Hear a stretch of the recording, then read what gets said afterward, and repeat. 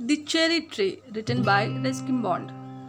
Tyagesh was a boy who lived in Missouri with his grandfather. His parents lived in a small village where there were no schools, so they sent him to stay with his grandfather at Missouri.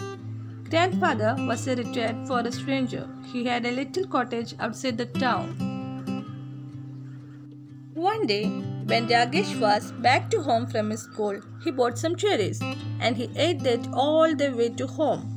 When he reached the cottage, there were only 3 cherries left, and he asked to Grandpa, "Have a cherry, Dada." Grandpa took one cherry from that and Tyagesh promptly ate the other 2. Then he played with the seed, rolling it round and round until all the tang had gone, and placed the seed in his palm and asked, "Are the cherry seeds lucky?" Of course. "Then I will keep it."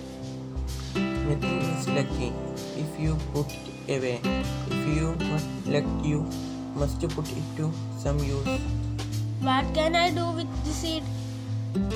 Plant it.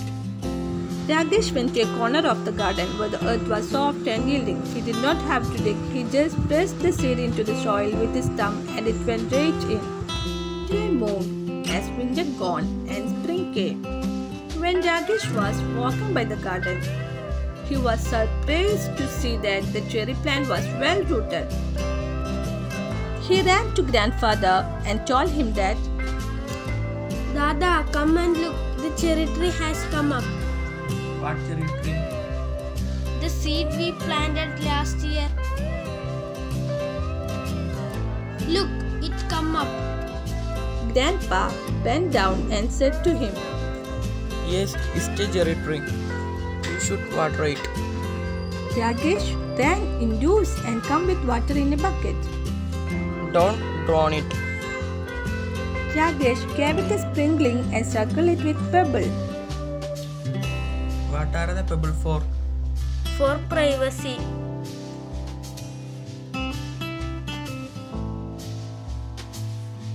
Rain came and the cherry tree got enough water to grow. The cherry tree grew into 2 feet high.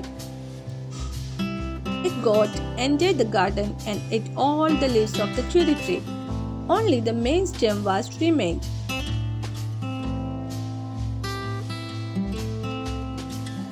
Never mind, it will grow again. Cherry trees are tough.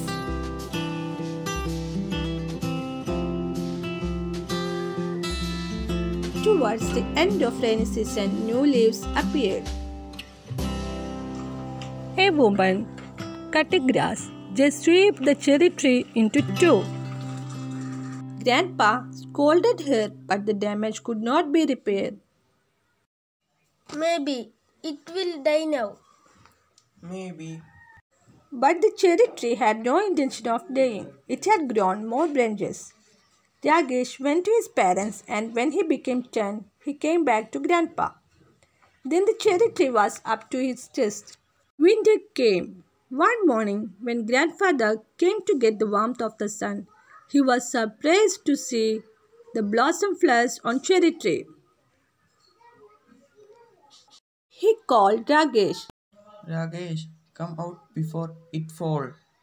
Tyagesh was surprised to see that there was a pale pink blossom at the end of a branch. The tree kept blossoming throughout the spring. That summer, there was a small cherries on the tree. Tyagesh tasted one and spat it out. It's too sour.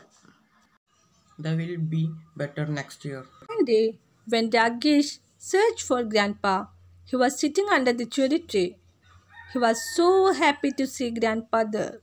He asked him, There are so many trees in the forest. What's special about this tree? We planted it ourselves. That is very special. Just one small seed.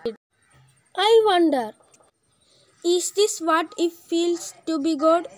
Yes, trees are great boon of God. Plant more trees and save our Mother Nature.